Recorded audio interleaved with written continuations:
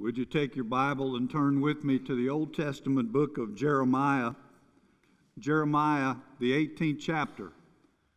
And I love that song, and we're going to go down to the potter's house this morning in God's Word. We're going to take a little visit to the potter's house and look at this passage of Scripture.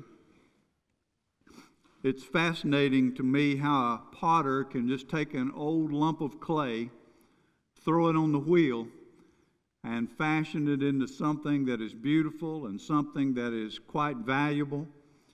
And it all emerges from that lump of clay, not because of the clay necessarily, but because of the potter's hands, the skill of the potter. So look with me this morning here in Jeremiah chapter 18, beginning with verse 3. And I want to show you 4 lessons that we learn at the potter's house. Let's stand together to read the Word of God, to show our respect for God's holy Word. Verse 3, "Then I went down to the potter's house, and there he was, making something at the wheel. And the vessel that he made of clay was marred in the hand of the potter. So he made it again into another vessel, as it seemed good to the potter to make. Then the word of the Lord came to me, saying, O house of Israel, can I not do with you as this potter, says the Lord? Look, as the clay is in the potter's hand, so are you in my hand, O house of Israel." Now, Israel was in God's hand, and you and I are in God's hand this morning. So let's pray together. Our Father, we ask you to teach us as we visit the potter's house today from your word. Help us to understand the significance of this for our lives today, the application. And Lord, we ask you to drive it deep into our hearts and help us to live it in accordance with your will. In Jesus' name we pray, and the church said, amen. Thank you. Please be seated. Keep your Bible open there before you. And I want you to notice first with me verse 6 once again. And we see there it says, as the clay is in the potter's hand, so you are in my hand. Now that's talking about the possibility of a yielded life. And I want you to look at this with me. God is the potter. We are the clay. Think about a lump of clay for a moment. In and of itself, a lump of clay is totally helpless. I mean, what can a lump of clay do? It can just sit there, can it? There's not much an old lump of clay can do. And we are the clay. We're like that clay. God made Adam from the dust of the earth. I just looked up a couple of days ago the monetary value of the basic elements in a human body, and do you know how much we're worth? $4.50 a piece. And $3.50 of that is skin. So we're not worth very much. We're like that lump of clay. We're just totally helpless. But in Ephesians chapter 2, verse 10, the Bible says, "For we are his workmanship, created in Christ Jesus unto good works." You see, in that verse we read about the possibility of a yielded life. When the potter takes that lump of clay and he puts it on the wheel, then something wonderful begins to happen. And when God takes you and me and he puts us on his wheel, when we're yielded to him, he turns the wheel and he molds us and he shapes us into exactly what he wants us to be. And we become something beautiful and valuable in his hands. You know, God is in control of every circumstance in our life. Nothing comes to us by accident or happenstance. God knows everything that we're going through in every season of our life. And can you not look back and think of things in your life and remember that they may have seemed coincidental at the time, but as you look back, you know they were providential. that God was in those circumstances in your life? Even though you didn't understand it at the time, later on you could see it was God at work. I was a young man sitting in church on a Sunday morning over here on 8th Street. It's Lenore Ryan Boulevard today. And in walked 4 young ladies from Lenore Ryan College that I'd never seen in my life before. But I perked up when they walked in. And the third one had on a yellow sundress with a flower in her hair. And my heart just did a flip-flop. And the Holy Spirit seemed to say to me, there's the girl you've been praying about. She's going to be your wife. Now, it took me a little time to get up the nerve to tell her that. But I was thinking, Tanya, what if I hadn't been in church that morning? Look at what I would have missed out on. If I hadn't been in, so some of you need to come to church. You don't know what you're going to miss out on. And God was working. It was His providential will. That was not by accident. That was not coincidental. That was God at work in my life. And you'll never convince me otherwise. And so it doesn't make sense to us sometimes, but God says, for my thoughts are not your thoughts, and my ways are not your ways. Sometimes we think if we were God, here is the way we would do it. And we probably won't admit that we think that, but everybody knows that most of us have, and I can tell you right now, it would be a big mess. That's what it would be. Can you say amen? We'd be like a boy I heard about who was sitting under an oak tree and he was looking out at a watermelon patch. And he said, you know, if I were God, I wouldn't put those great big watermelons on that weak little vine out in the field and the little acorns on this big oak tree. That seems backward to me. About that time, an acorn fell and hit him in the head. And he was glad that that was not a watermelon. You see, God knows what He's doing. And we just have to trust Him. And we have to yield our life to Him. When we cannot understand the circumstances that we're in, we just yield our life to Him and we trust Him, because God is the potter and we are the clay. You know something I've learned along the way? God will turn every Calvary into an Easter if we'll wait long enough and keep our eyes on Him. Amen? I mean, He'll do that. And that is the possibility of a yielded life. So I want to ask you a question. Are you yielded to Him today? Will you allow God to mold you after His will? Will you say, Lord, you are the potter, I am the clay? You see, that's the possibility of a yielded life. Number 2, we see here the drawback of a disobedient life. The drawback of a disobedient life. Look at verse 4 in Jeremiah 18.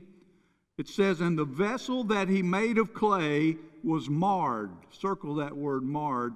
Was marred in the potter's hand.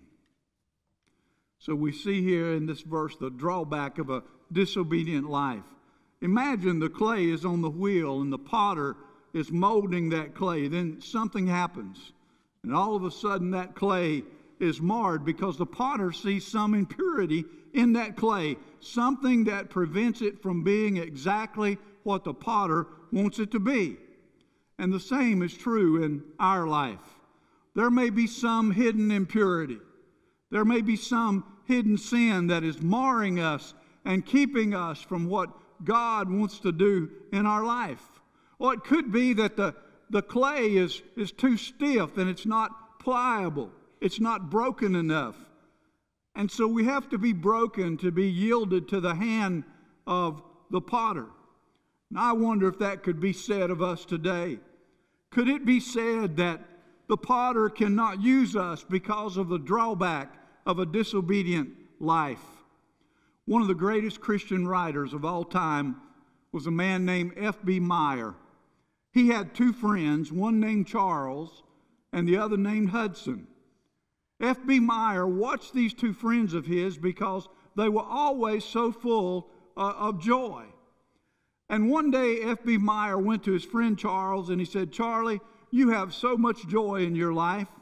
You have something in your life that I don't have. Tell me about it.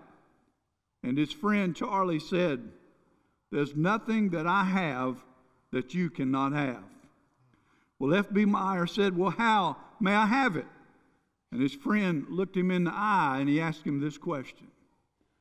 He said, F.B., have you given everything in your life over to God? Have you given everything over to God? Well, Meyer went back to his room that night and he began to pray. And I want you to listen to what he says, and I'm quoting him here. He said, I wrestled with God that night until I finally came to the place where I had to do something. And I took the keys out of my pocket, a bunch of keys, and I said, Lord, here it is. Here is the key ring. These keys represent my life. I give them to you. And he said it was as if the Lord said to me, are all the keys there? He said, yes, Lord, they are all there except for one small key. It's the key to a little cupboard, and it's not on the ring. It's just an inconsequential thing, just one little key. And he said the Lord handed him back the keys and started to walk out the door. And he said, wait, Lord, don't go. It's just a little key. And the Lord kept walking. And he said that, please come back, Lord. Here are all the keys.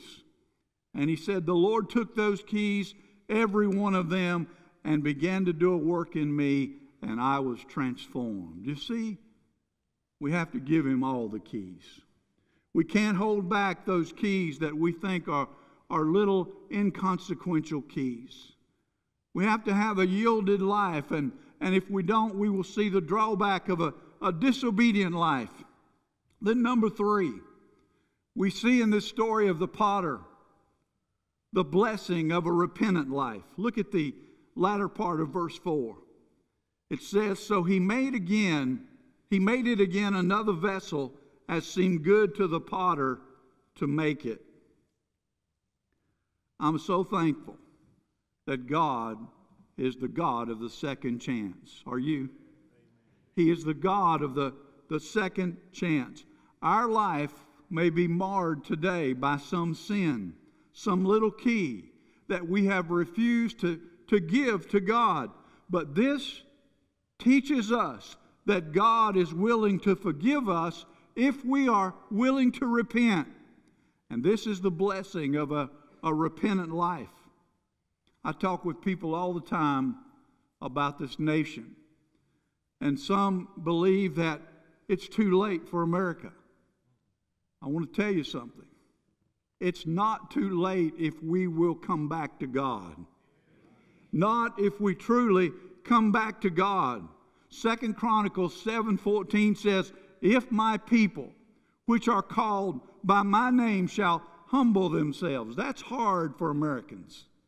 We shall humble ourselves and pray and seek his face and turn from our wicked ways. That's repentance. Repentance means to turn. You see, we want to have it both ways. We want to say, God, I want to walk with you, but I want to hold on to this. And God says, no, you can't do that. If you want to walk with me, you have to let go of that. Give that to me and let me forgive you and let me make the slate clean and let me give you the power and strength to live the Christian life. If your life is broken today, if you have been marred by sin, I'm going to invite you in just a moment to go down to the potter's house and give God all the pieces of your life. And God will make a beautiful vessel out of you. I want to show you just one more thing and we're finished. And that is the danger of a rebellious life. The danger of a rebellious life. You may be thinking this morning, you know, Ed, I like the way I'm living. And I don't care what you say, I'm not going to repent. Because I'm going to live the way that I want to live no matter what. I'll mold my own life the way I want it. Well, I want you to see something in God's Word. Turn over to chapter 19 and look at verse 1. Thus says the Lord, go and get a potter's earthen flask, and take some of the elders of the people, and some of the elders of the priests, and go out into the valley of the son of Hinnom, which is by the entry of the potsherd gate, and proclaim there the words I tell you to proclaim. Now look down at verse 10. Then you shall break the flask in the sight of the men who go with you, and say to them, thus says the Lord of hosts, even so I will break this people in this city, as one breaks a potter's vessel, which cannot be made whole again, and they shall bury them in Tophet, till there is no place to bury. Thus I will do to this place. Look down at verse 15.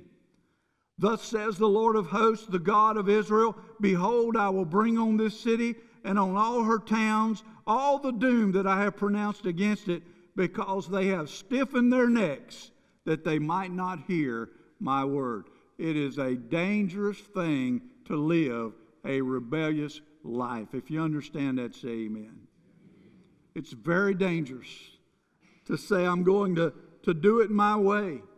I'm not going to live for God. You see, that clay becomes hardened, and it may be a deformed vessel, but it will become hardened. And that's the danger of a rebellious life. We can sit in this building this morning, and we can talk about unwillingness to yield to the Lord, or we can be broken and say, Lord, I yield to you, I repent, take me and mold me and make me. Or we can fold up our arms and say, it's my life. I'm going to live it the way I want. I'm not going to yield. Well, that's your privilege. But I want you to understand something. If you choose to rebel against God, you are going to be hardened in that position. Once the clay is hardened, the potter cannot remold it. Sometimes people want to know, and they ask, do you think I've committed the unpardonable sin? Listen, I want you to understand something here. The truth of the matter is, if you're concerned about that, you haven't committed it. The person who has committed the unpardonable sin has no concern about it at all. But people can become so hardened in their rebellion against God, and they won't repent, and they can become so stubborn that there comes a point in God's economy of time when God says, that's it, no more. You cannot be remade. Jot down Proverbs 29:1, and here's what it says. He that being often reproved hardens his neck shall suddenly be destroyed, and that without remedy. Did you know that there are people, maybe in this building, maybe someone who will see this on television? They have eyes, but they don't see. They have ears, but they don't hear. I've heard people say, and I believe it's true, that preachers don't preach like they used to, but maybe we don't hear like we used to. We have eyes, but we don't see. We have ears, but we don't hear. We have become so hardened in our sin. The clay is fixed and hardened and can no longer be molded. If we were to go out into the woods where there has been a fire, we might see an old pine stump out there, and the fire has been burning all of the pine trees and all of the bushes. But there's one stump out there that when the fire came the first time, that stump had pine rosin in it and pine tar that just burned bright like you were pouring gas on it, and then it went out. And let's suppose that the underbrush grew up, and 3 or 4 years later there comes along another fire, and that fire burns furiously. When it gets to that stump, it may ignite that stump again, but this time it will not burn nearly as bright. There may come in time down the road another fire. And when it comes to that stump is blackened and charred. It doesn't even glow. the fire jumps right over it. That happens in our lives. That happens with our souls. We can get so hardened in our willingness not to turn and yield to God that if we're not careful, God just passes us by. The Bible talks about it. In Romans 1:24, it says, "Wherefore God also gave them up to a reprobate mind," hardened, believing they're all right, believing they're saved when they are not. Scripture teaches us here today that He is the potter and we are the clay, and we are to respond to Him. And the wisest thing that any of us could ever do is to receive Jesus Christ as our personal Lord and Savior. And if you've never done that today, we're asking you to make that decision. We appeal to you during the invitation to say, "Jesus, come into my life." What am I trying to say today? There's an old song that sums it up. It says, "Have thine own way, Lord. Have thine own way. You are the potter, I am the clay. Mold me and make me after thy will, while I am waiting, yielded and still." And all of God's people said, let's stand together here and in the Christian Life Center. Let's stand together. And the invitation this morning is for you to receive Jesus Christ as your Savior. The invitation is for you to come to the potter's house and give your soul to the Lord. Or maybe you're like F.B. Meyer and you're holding that little key back. You've given Him all the other keys, but there's one little key to the cupboard of your heart, and you need to let Him have it. And you know exactly what it is because the Holy Spirit has already spoken to your heart. You need to come this morning and lay that key down here on the altar of God and give it to Him and walk out of here knowing that you are living a yielded life. You come as we sing.